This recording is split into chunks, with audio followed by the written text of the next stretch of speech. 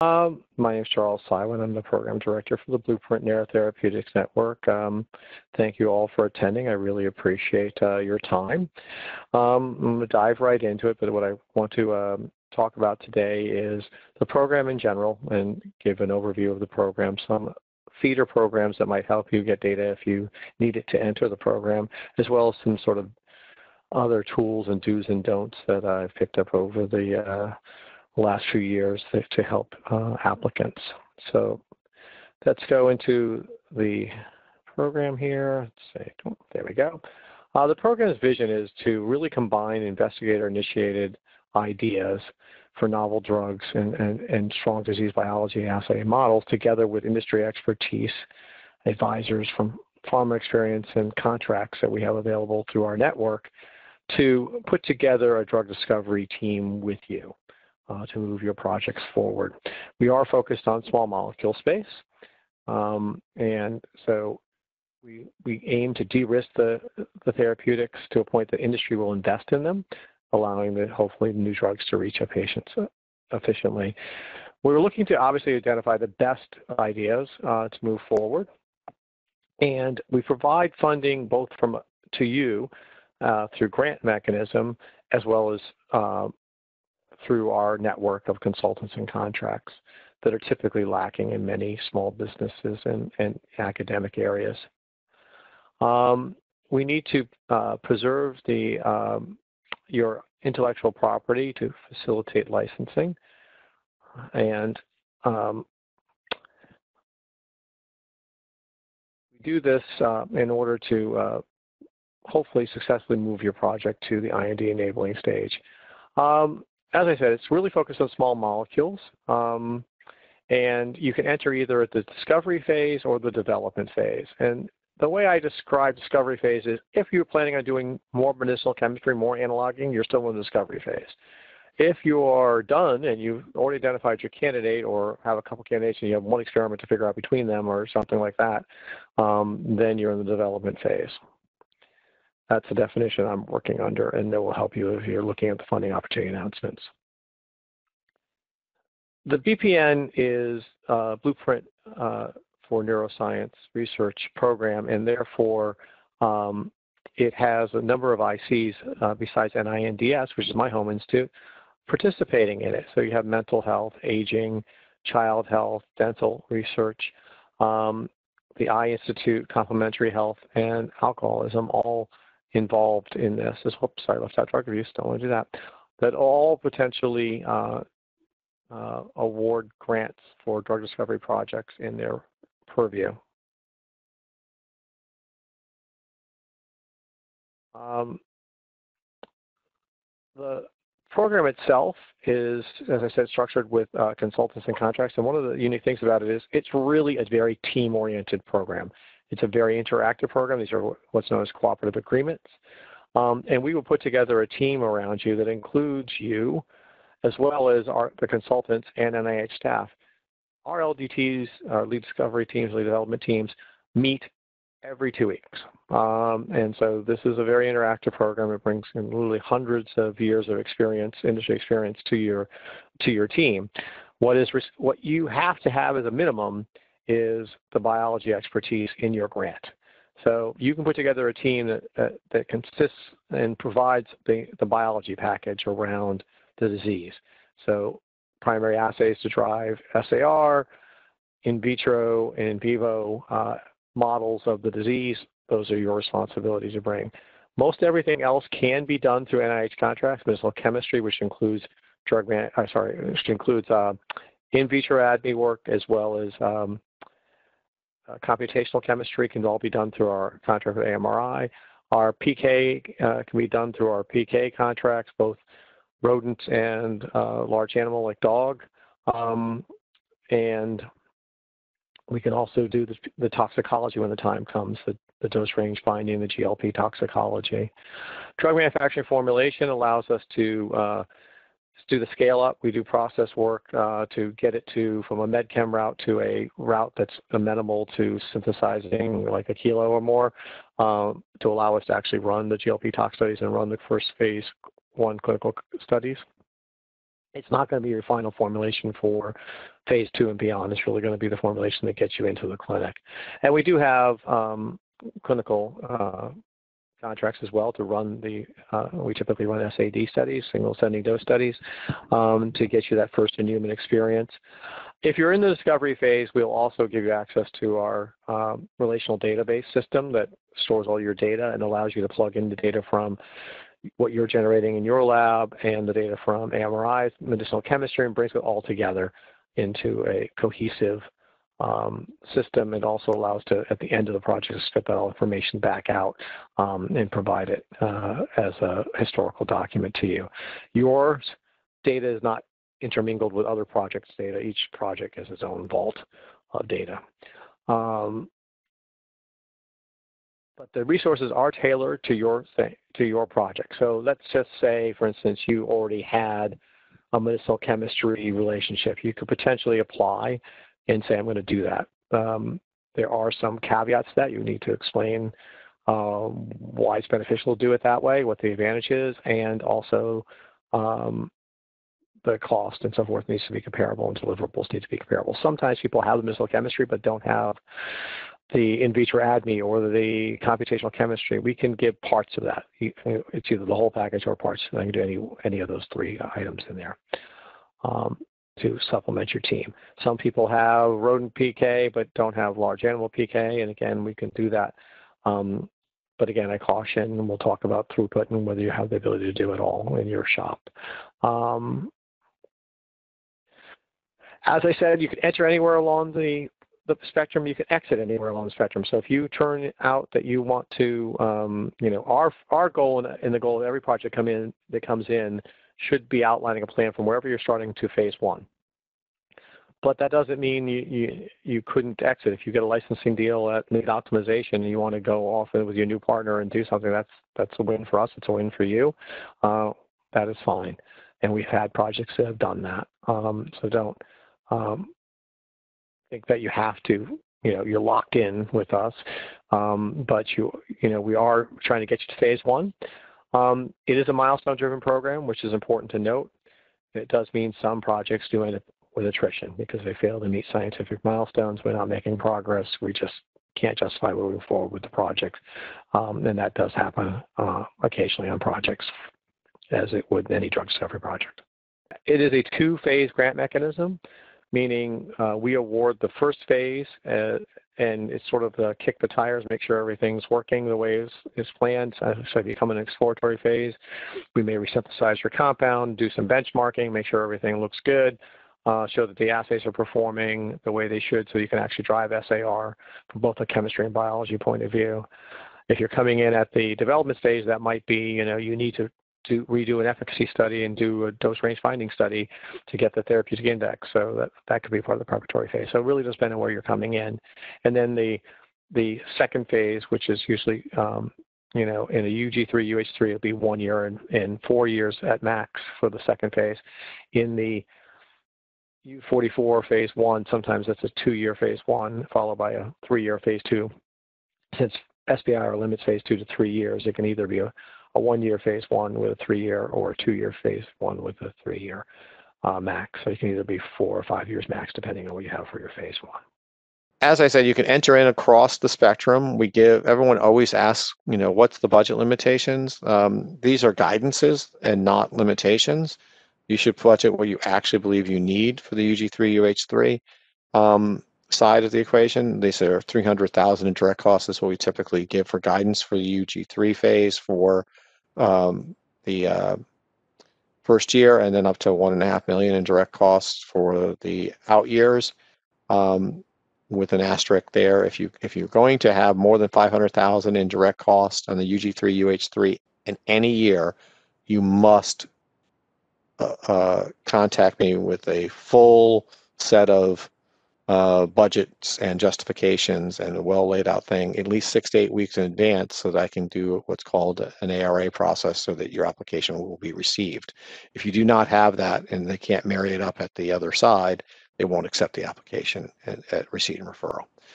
Now for the SBIR, we tell people $500,000 in total cost, not direct costs, for phase one, or 700,000 across 2 years, and up to 1.5 million in direct costs per year, and 3 million across 3 years for phase two.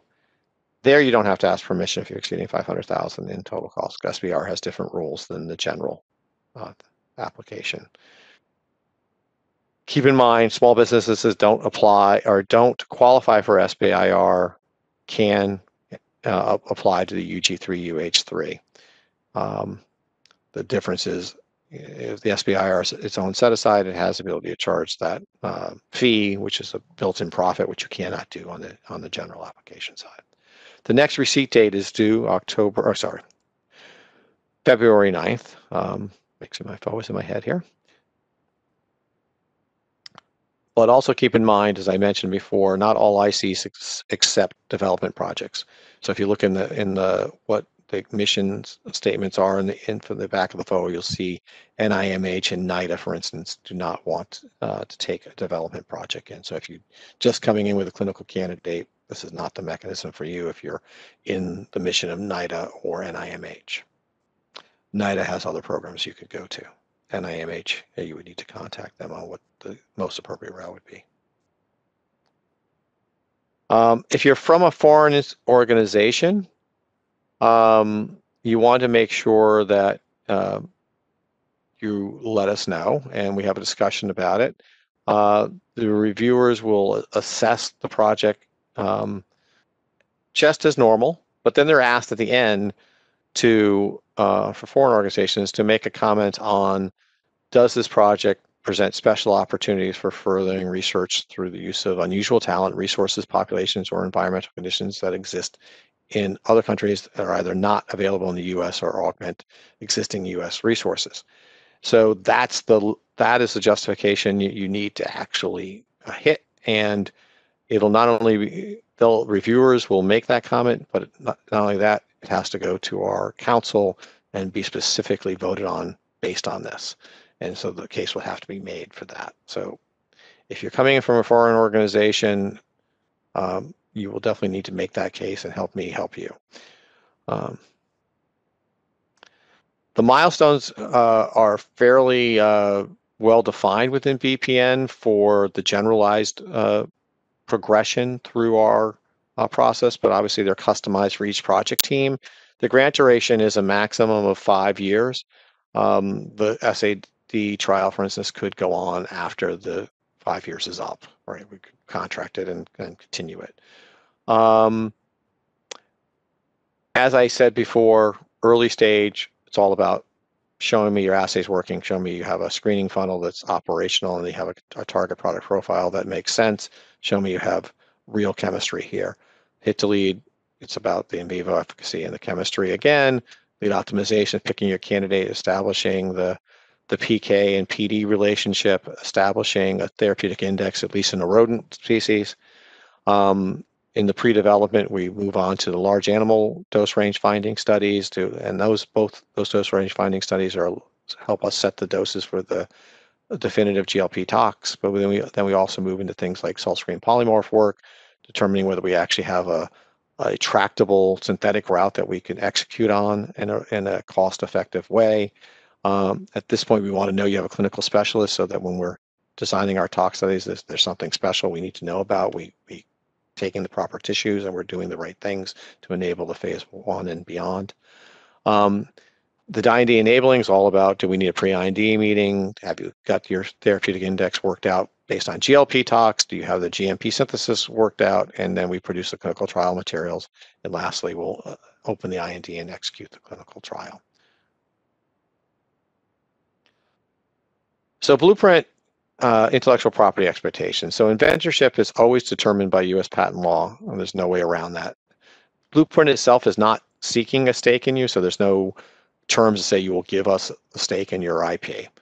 Prior to the grant award, we will have you sign IP agreements in place with all the potential inventors who are going to be working on your project that are not NIH staff. So those are people who are the consultants and that we're assigning to you, and they'll determine who will sign, who will hold title, the IP, and if there's any royalty agreements, you have that all worked out in advance. There's no expectation that you would, we're not telling you have to give royalties, and we're not saying you shouldn't give royalties. You do what you think you would normally do with a consultant you've hired. And NIH staff, we are not going to be mentors. Our staff are there to help facilitate, and I take great pains not to interject my individual ideas into your program. Even though I'm a missile chemist by training, I, will not say, hey, you should make this compound exactly, do this and this. That's what our consultants and our contractors are for. Our contracts, our missile chemistry contract and our drug manufacturing formulation contract have clauses in them to assign the intellectual property to your institution. But all these things should all be designed for unencumbered IPs, consistent with the program goal of making a licensable project. If you need more information, go to our website, and there's lots of information there that I may not be able to get today, including a recorded view of our webinar, sometimes a poster you'll see in this section.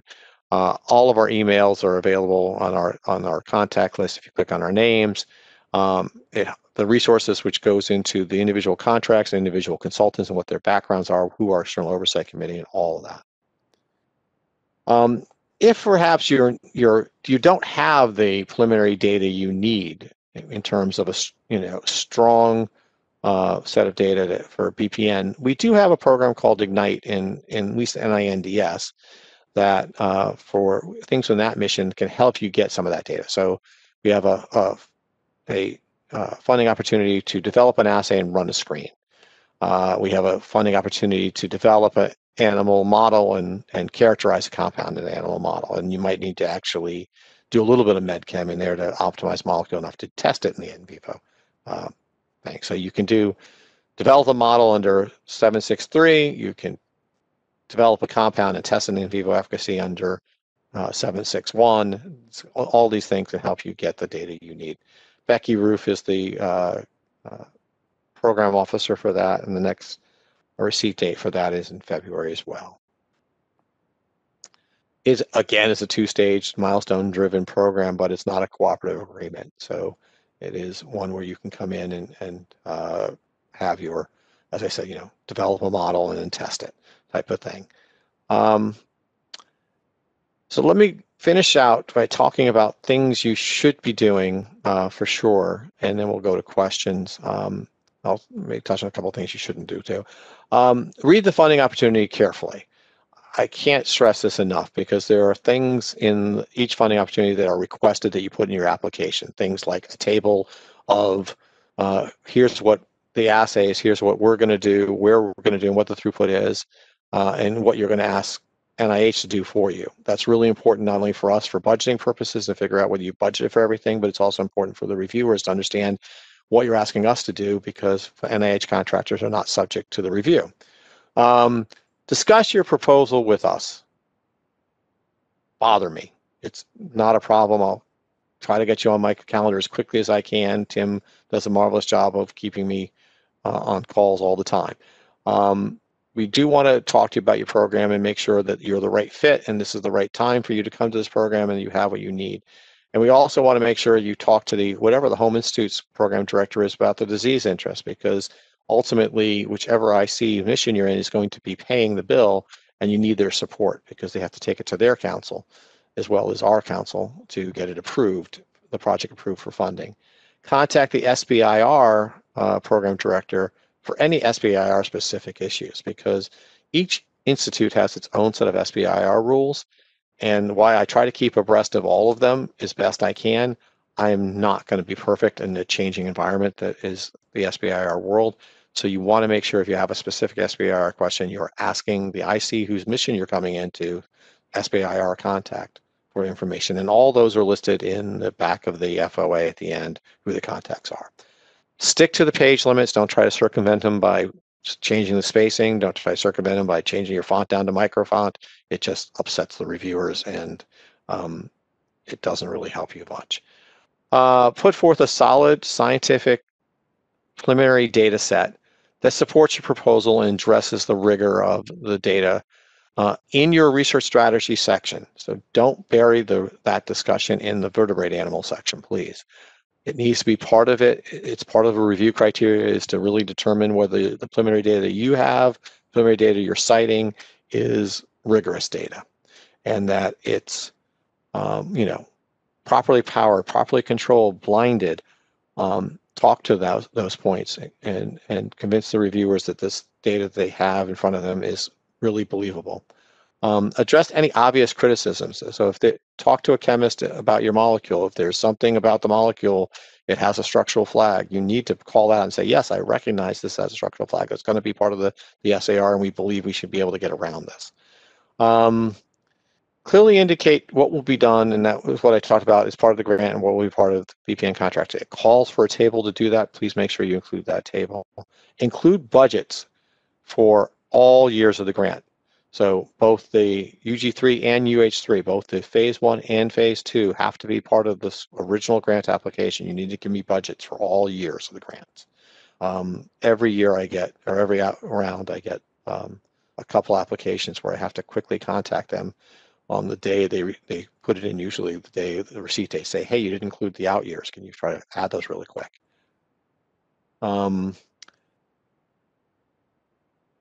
I talked about this already. Make sure you explicitly deal with the rigor and the reproducibility of your data. Complete your registration 6 to 8 weeks in advance. Consider submitting your application early for just the reason I talked about. I can tell you on the last round of applications, I was able to look at the applications quickly through and find a few little things like, hey, you didn't include your budget sheets, or hey, you put stuff in here that doesn't belong and you're going to get rejected. So those kind of things, I can hopefully, if you do it early enough, I can see it and respond to it if you have time to correct it. As I mentioned before, if you're going to go over 500K in direct costs for the UG3 UH3 maximum 6 to 8 weeks in advance, you need to let me know that you want to do that. I'll need actual budgets with justifications written out, and there's a process we have to go through to get the ARA, and whatever institute that mission you're in, we'll take it through that process. So let us know early. Talk with your tech transfer folks and your business development folks as early as possible. It's really important that you do that because they need to support the patent activities that are going to happen down the road. And if they don't support it, the program could end, because that's part of the mission, is to be able to have a commercially available or viable project. Some things not to do. Don't plan on this being your sole source of funding because it's milestone driven. It can your program can end abruptly. Do not under-resource your budget to avoid the limits. If you need $550,000 and you put $500,000, you might be able to swing that. But if you need like $800,000 and you put $500,000 down to avoid the limit, that's a problem, and not one easily solved later on. I would rather deal with the ARA up front than try to deal with that stuff at the backside, because it requires going to council, it requires getting approval for money from the other ICs, all of which are huge hurdles and very time consuming.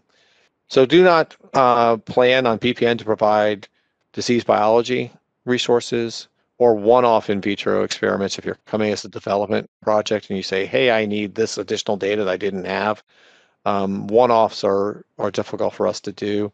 If it's a whole program of getting data to say you have a proposed development candidate, but you have to actually, the first year go no go is really doing some DRF studies and finishing the characterization of in vitro activity profile according to like the 2020 FDA guidelines. That can be part of the proposal to do and be part of the go no go decision criteria. Do not code your application as a clinical trial if you plan to use the BPN contractors for doing the clinical trial, meaning it's not a human subject application if the plan at the end of the day is to do a healthy volunteer study through our BPN contracts. That's we'll do that same human subject paperwork when we do the contract side. But if you do plan on doing it, it's a delayed onset clinical trial, and you need to have all the paperwork that's required for that. Do plan on at least giving in that target product profile for your project a good indication of what the indication area is and what the clinical trial for phase 2 might look like in terms of patient population endpoints and stuff. So we are accepting new applications starting in for the February 9th receipt date. It'll be reviewed by a special emphasis panel. The following indications are listed in the FOA, and you'll see them when you look there. While we do take pain and under a number of different indications, and you can apply to the BPN for pain, I want to at least make you aware before I end that there is also a new funding opportunity for non-addictive analgesic therapeutics development, small molecules and biologics to treat pain. That's very much like BPN. It has, a lot of the same. If you're in a small molecule space, it has all the same resources as the BPN does. It's going to be set up and run very similarly with the LDTs and all of that. But it's really a heel set aside for pain. And so this will be it's a separate project and gives you a second opportunity to consider for this. These have receipt dates 3 times a year rather than twice a year, so for the next few years. So just be aware of that. If you're coming in for a pain indication, you may want to contact me and talk about which is the better choice for you. This also has, whereas the BPN doesn't really have a biomarker component, this does allow for biomarker work and actually seeking work on biomarkers for pain. So with that, I'll end my talking part and turn it over for question part. Tim? The questions themselves can be across the spectrum of stuff. Application process, review process, budgets, proposals, contracts, intellectual property, all of that. Okay, just to give you everyone a heads up, the way that you're going to submit your questions, and several of you have already done this, and I appreciate that, is through the Q&A box. The way that you can find the Q&A box, if you don't see it already, it's located in your lower right-hand corner. There's 3 dots. You just click on that, and you'll see the Q&A. Try to not use the chat box for any questions. If you've already used the chat box for a question, do not submit your question again. I've already gotten it, transferred it over. But for now, we will be taking the Q&A from the Q&A box. So Chuck, you should be able to see the questions. Okay. So I answered the first question I got, which is, are these grants generally awarded to academics or to startup companies? And in fact, we've had more academics than startups, but we've had both successfully move projects to the clinic within the BPN. Are the therapeutics indications given greater priority, or some therapeutic area given greater priority? Well, it's within each IC, and so each individual institute or center dictates what they'll fund. And so for NINDS, I can tell you for neurology, we have 600 indications. We do not, 600 plus, we do not say one is higher than the other. In NIA, for instance, in Alzheimer, obviously they have an Alzheimer's ADRD funding pool, which is higher than and a bigger pool than their other indication areas. But I wouldn't know they'd say one is a higher priority than that. Previously, a molecule that had to be in discovery or development phase had to be at discovery, and now it's changed so the eligibility could be a stage between discovery and development. So as I described as discovery and development, so if you are in PPN, if you're still doing medicinal chemistry, you're in discovery. If you have said, this is my clinical candidate, you're in development. If you are saying, I have 2 or 3 compounds and I just need to characterize these compounds to figure out which one is my clinical candidate, you're in development, but you need to figure out what in that preparatory phase, what are the key experiments you need to do to get to that one compound? Because MedChem has stopped, but you're trying to distinguish between maybe a couple choices. Again, if you have questions about that, we can talk about it. But if you look in the FOA, you'll see what is acceptable for that preparatory phase, and you'll see a lot of people, for instance, the development phase can come in and it's acceptable to run DRFs, it's acceptable to repeat the efficacy study, it's acceptable to go back and potentially get the required in vitro ADME for FDA, like the transporter panels and the CYP phenotyping and all that. But it would have to have clear no-go milestones associated with that to say, if we see this, we're going to stop. If we see that, we're going to go forward. Okay. How many applications have been funded from academic PIs? Many. I don't have the exact number in front of me. I think we're at 30-something application or 30-something projects and counting, 33 maybe. And at the first iteration, it was about 80% academics for the first, I want to say, 15 to 20 of those. So it's a large number of academics. By far more academics than small businesses have been overall, historically, when I look over the 9 years it's been going on. Or 10 years it's been going on. So, but small businesses do well as well. So, what are the key criteria by which reviewers assess the quality of blueprint proposals? There is not one indication or one key criteria. They are looking, our special emphasis panel looks at the disease biology. Tim, I get a lot of background noise or something. Are you muted?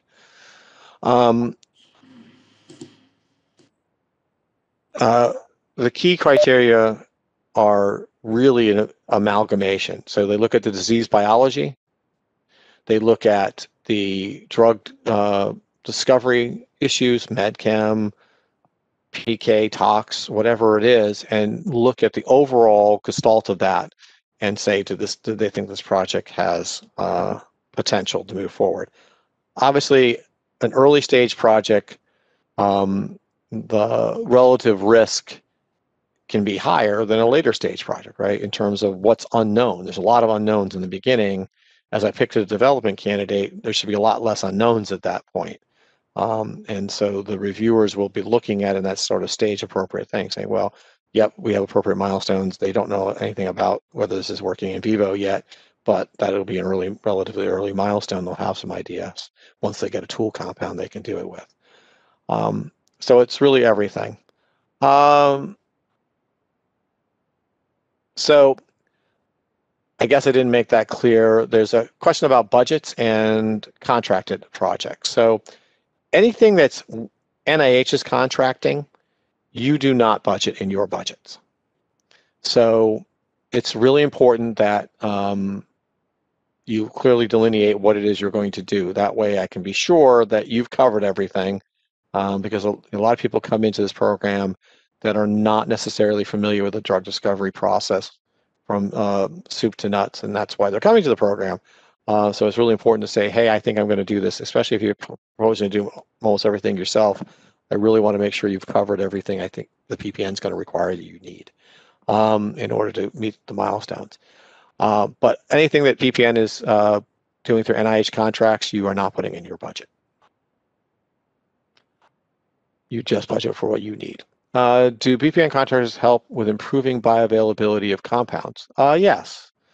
I assume you're talking about, well, obviously there's a number of different ways to improve bioavailability of compounds. So if we're talking about oral bioavailability, yes, we can do things like formulation type work to improve the bioavailability of compounds.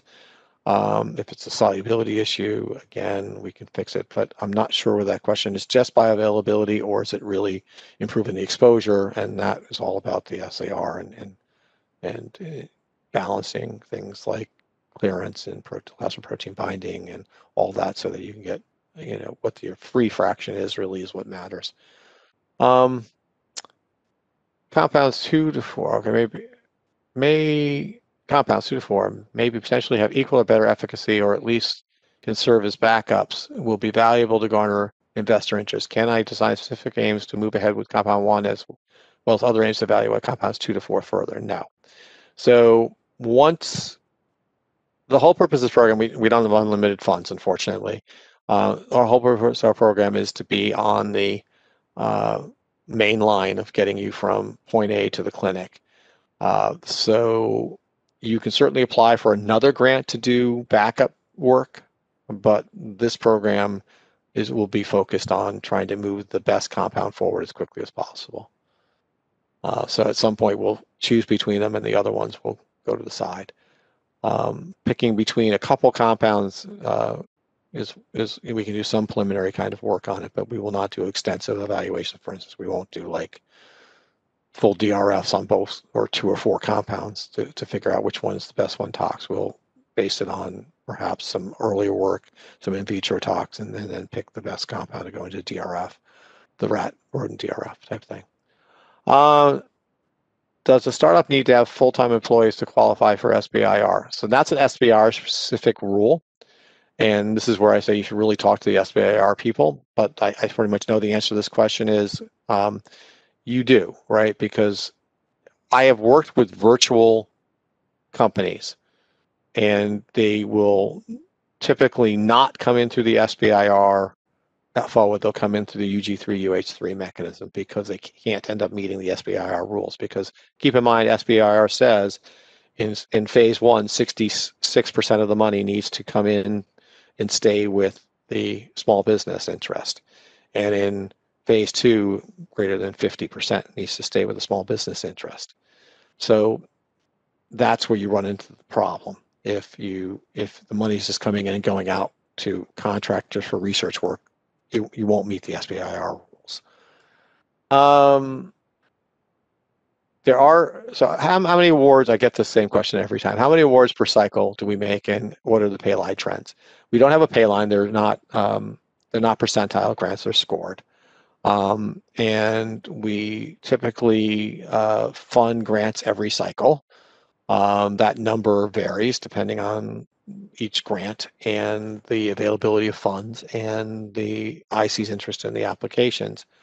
What I can say is it's extremely rare that I have a really high scoring application that doesn't get funded. It usually comes down to a mission problem, if that's the case.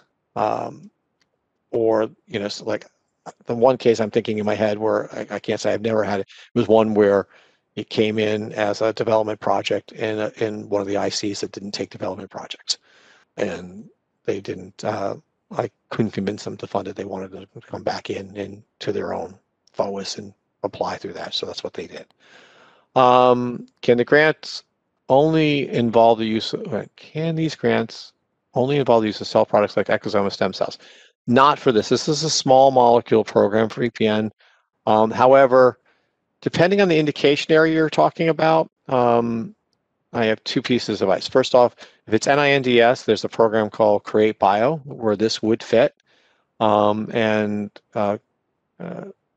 Anne-Marie Brome is the program director for that program, and I would contact her about this, or you can reach out to me and I can make the introduction for you.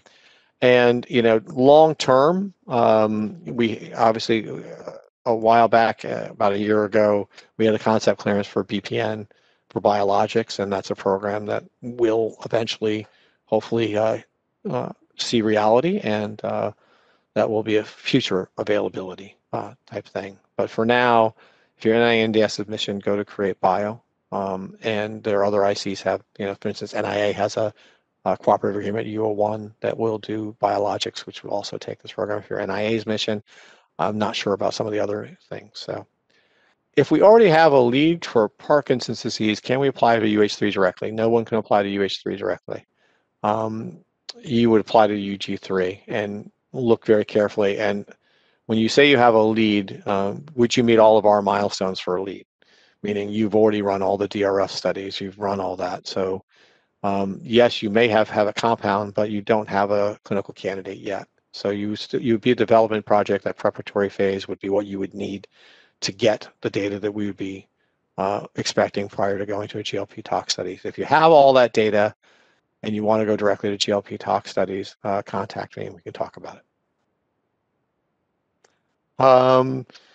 If you need to go straight to the clinic, then a different FOA altogether. Can we comment on what are key milestones to move from phase 1 to phase 2 and move into MedChem?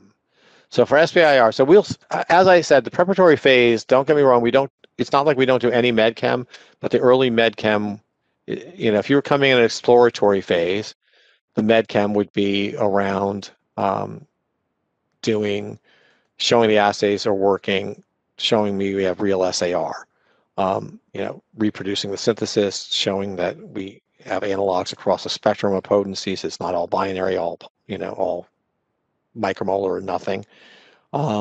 Show me that I have SAR that tracks with structure, that tracks with structure property relationships that I can leverage. If you're coming in between that, someone coming in hit to lead, for instance, or lead optimization, it's the same thing. You come in and say, I want to start lead optimization, or I want to start hit to lead, or I want to start lead optimization. And we have started projects at that stage. You would have to put in your application, here's the proof I've met all those other early milestones, and now I want to do this part there. Would the peptide therapeutics fall under this program? That's a gray area.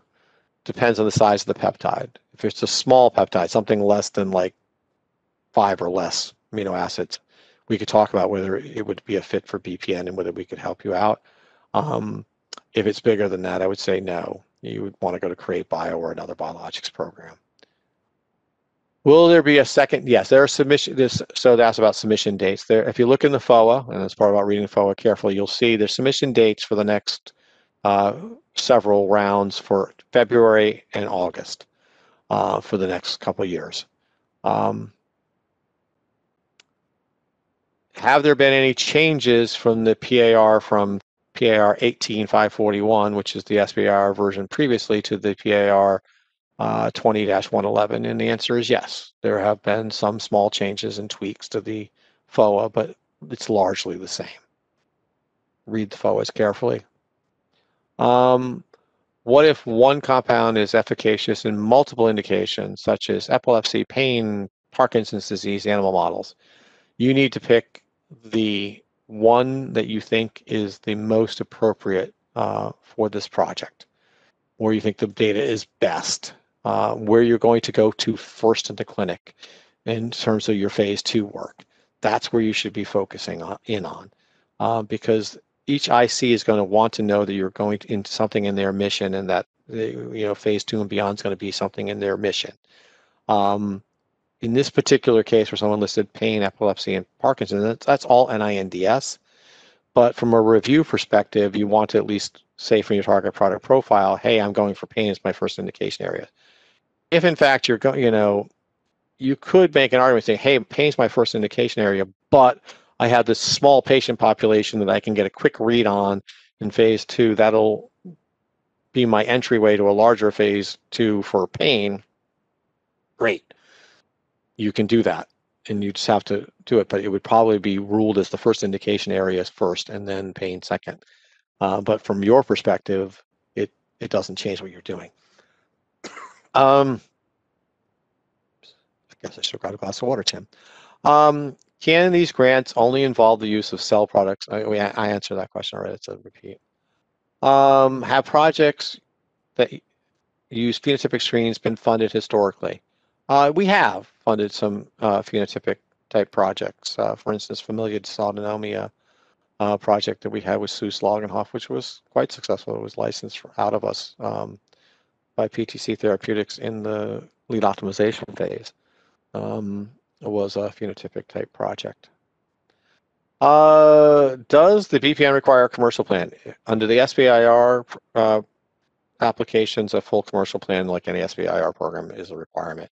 Under the UG3 UH3, there's a requested 1 to 2 page patent strategy document that you need to include, and that should discuss the commercial aspects of the program, how you're going to get there. So the next question is one, again, I get a lot about. Are repurposed compounds that are not currently indicated for CNS disorders appropriate for this mechanism? It's really iffy on that, because most repurposed compounds are coming in, anything directed beyond phase 1 or phase 2 or beyond phase 1 are out of scope. And so many repurposed things are really the work that's being proposed is talks and stuff that's directed to take you directly back to phase 2. And so that's difficult to justify. So again, the devil's always in the details of that. STTR, we do not have an STTR version for our SBIR or for this funding opportunity announcement. So the answer is no, there's no STTR. There's an SBIR and the UG through UH3. So if you're going to meet, if you can't meet the SBIR rules with your academic partner, then I would suggest coming the UG3, UH3 phase. What is the relation of UG3 to the preparatory phase? They're one and the same. So it's just the preparatory phase that I put to it is UG3 or the U44 phase 1 is what we refer to the preparatory phase. I'd give it a common name for both. We are currently funded by NINDS phase 1 SBIR. Is it possible to apply direct for phase 2? And the answer again is no. These are all fast track applications that have to come in phase 1. For foreign entities, what are requirements versus what was discussed on the slide before? Foreign entities is a pass-through subcontract, and the prime is a U.S. entity. So there's a difference between a foreign institution grant and a foreign component. A foreign component is a lot easier. That's just a State Department approval process, but a foreign application is a different thing altogether. And it requires that secondary approval I was talking about through council. Should we include BPN activities in the budget, or is the budget only for the PI's lab? I answered that question. Only the PI's lab, only the PI and their co-investigators. So BPN contracts are not part of yours. Consultants that we're funding are not part of your budget. What approaches to provide strong rigor reproducibility have been successful?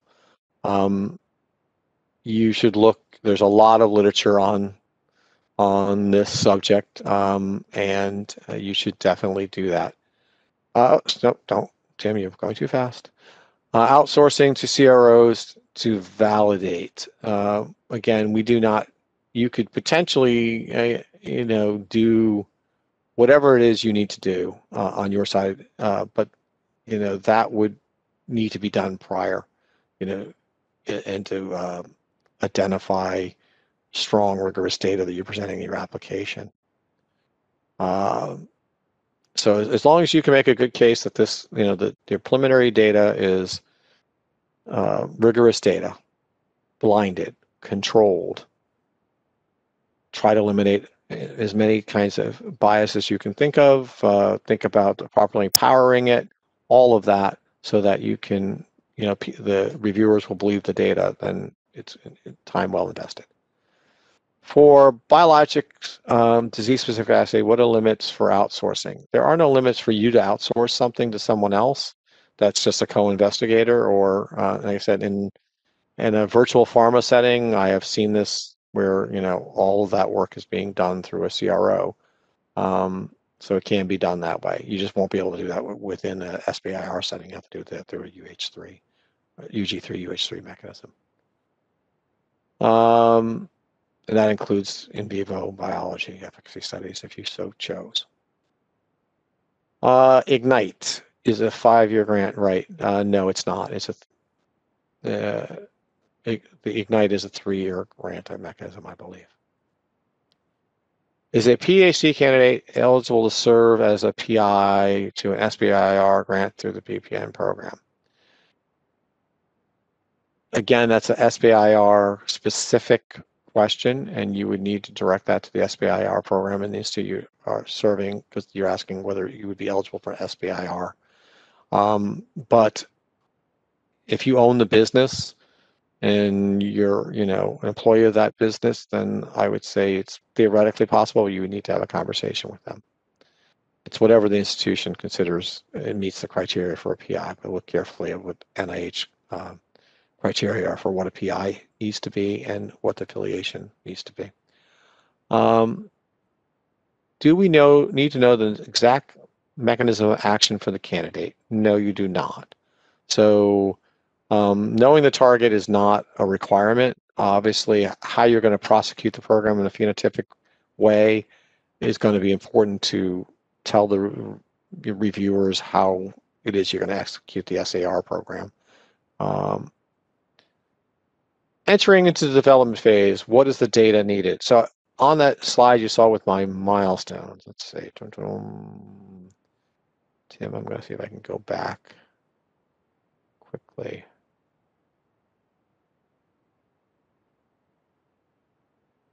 Oops, too far. So on this slide, I'm sorry, I have to be somewhere obviously in a few minutes. So on the slide for a development candidate, you can see if you meet all the pre-development and development criteria, you're going to be there, or actually lead optimization pre-development. So do you have your PK-PD relationship established? Have you established a therapeutic index in the rodent for that? That's reasonable. Do you have a large animal TI based on a dose range finding study there? Do you have do you know what the form of the molecule needs to be? Is it going to be a salt? If so, which salt, what polymorph, all of that. Do we have a tractable, cost-effective route that we can synthesize the molecule under? And do we have some input from a clinical specialist on our plans going forward? That would sort of be the minimum to saying I have a development candidate, per se. Now, let's say you didn't have all of that. You only say I have the PK/PD, I think I had this molecule. That's fine. You're still in the development project, but now that preparatory phase is going to be about maybe scaling up the material and doing the dose range finding study in tox for rodents and showing I have a therapeutic index for that, maybe doing the salt stream polymorph work. That may be all you could accomplish in year one, and you need to tick all three of those in order to continue to the next phase of the program. So you're sort of a development project, but you're still in the discovery aspects of it.